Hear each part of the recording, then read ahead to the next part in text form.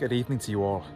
Now, the story and the tale that I have for you today is not west of the Welsh border, but lies just over in the east, in England.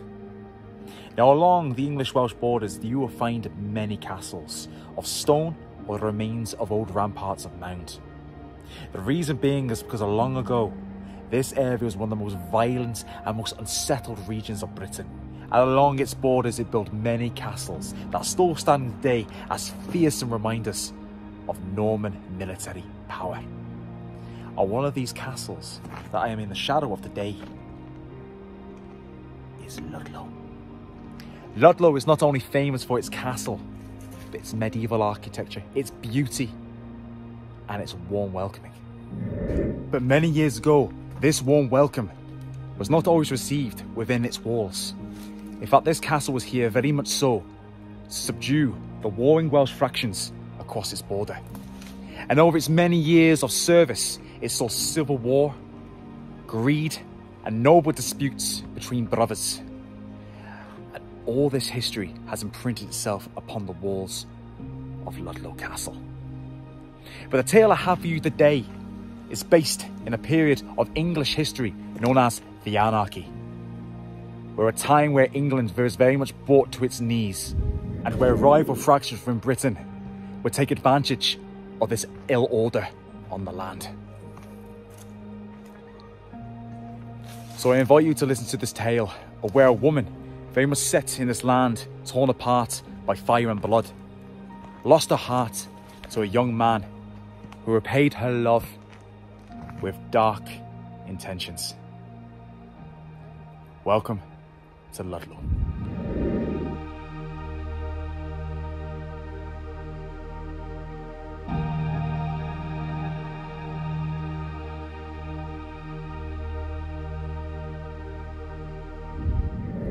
During the anarchy, England was torn apart.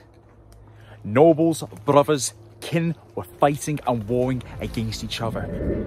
There were two banners, a banner flying for Empress Matilda and the other for King Stephen. Throughout England, there were different loyalties, different fractions supporting each ruler. And castles, fortresses and towns were falling to the respective leaders and sympathisers. Ludlow Castle did not escape this brutal period of history. In fact, it fell to Matilda and was then laid sieged by King Stephen. And throughout Britain, castles were falling, crumbling, and innocents were losing their lives and blood and livelihoods. This was a concoction of pure bloodlust. Britain was not a happy place to be indeed.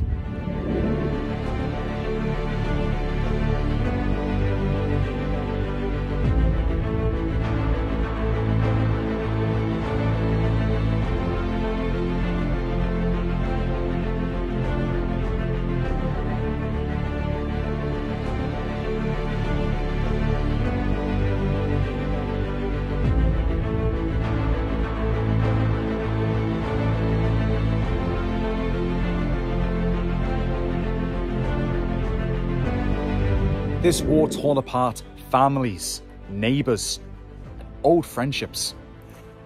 The garrison that fortified this place rebuilt its walls and restocked its supplies ready for the war to come were loyal to Matilda. The leader of this castle was fearsomely in support of her. But his neighbours, heavily supporters and enthusiastic fighters for King Stephen. The winters that had gone past years before, they were sharing wine and celebrating feast days. But now they were very much exchanging sword instead of wine.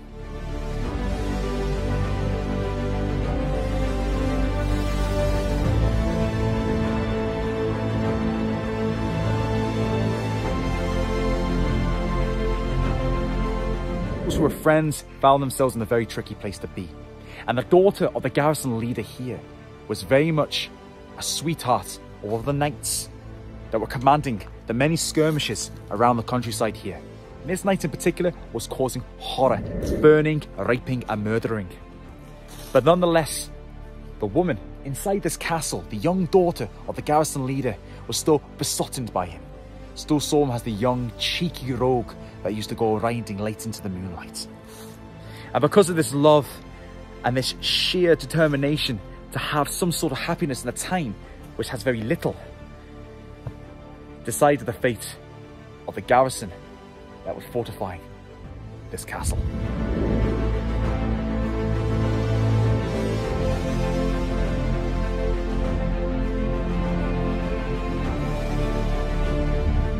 Now, unfortunately for this love-sick woman and her romanticized nostalgia of this young knight no longer existed.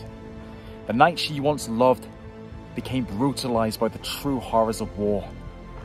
The many skirmishes, battles, brutality of people turned this knight cold.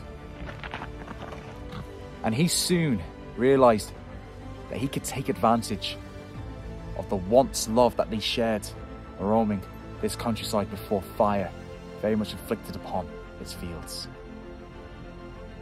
He managed to get the message into this castle, proclaiming his love, his lust for her. And of course, being so heart-drawn to him, she received these letters with joy. Sent letters back, and in exchange of romantic and lustful notes, they decided to meet once more and to feel each other's warm embrace. This young girl was expecting a night of romance, but this knight had no romance in him at all.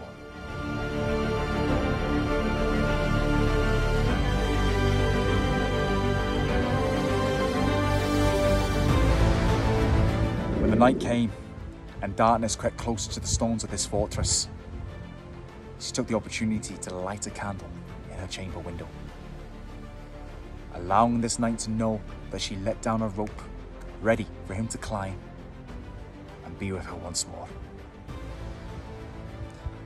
But unfortunately, the knight was not the only individual that was going to climb through that window. A number of battle-hardened men entered her chamber, subdued her, and gave her fearsome punishment. And once they were done with her, they drew their sword and caused carnage throughout this fortress. Fire, blood, and death crept in like shadows. For those who were expecting to have a peaceful night were very much awoken by the greetings of death.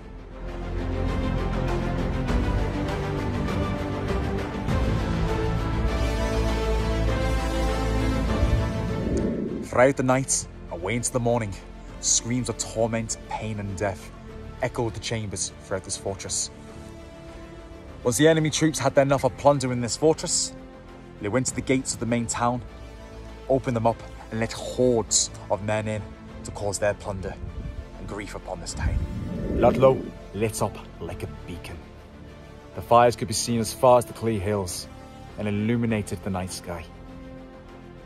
This young woman, realizing that her heart very much gave way, the safety of this fortress felt nothing but pain and shame. And as the cries were echoing throughout this castle, she lay there in torment until footsteps could be clearly heard approaching her chamber. And what stood before her in the doorway of her great room was that knight that caused her such betrayal. This knight, still high on the sense of bloodlust, grabbed her in a firm embrace and was about to deliver the same punishment as his men did hours before. Before he could gain that taste of lust, she drew a knife out of his pocket, sliced him across the face, and as he let go of her, she looked him clear in the eye, slit her own throat, and fell below. It seems that she gave him one last scar in order to remember the shame that he should carry for the betrayal of love and inviting darkness into a place where only light should have been. It's a sad tale, but of course, many places in Britain with history, such as this castle, has many harsh tales to tell. But again, this is very much a story, one of the many ghost stories that are associated with Ludlow. So if you do come here on certain times of the night, it is said you can see a white shadow falling elegantly below the battlements of this fortress and disappearing just below the brush.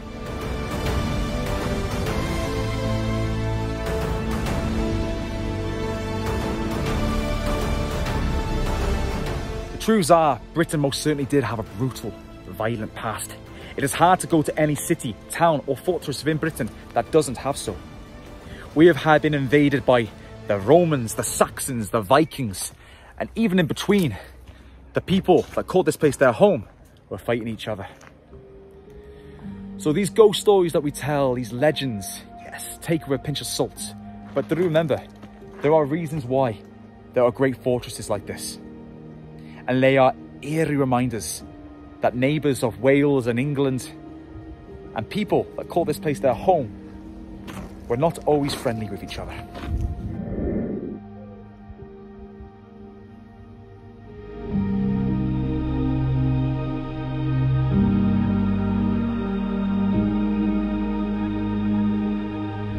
So may these great ancient places serve as a reminder that we are blessed to live in a nation of such peaceful reign, and to look upon monuments like this with awe and amazement.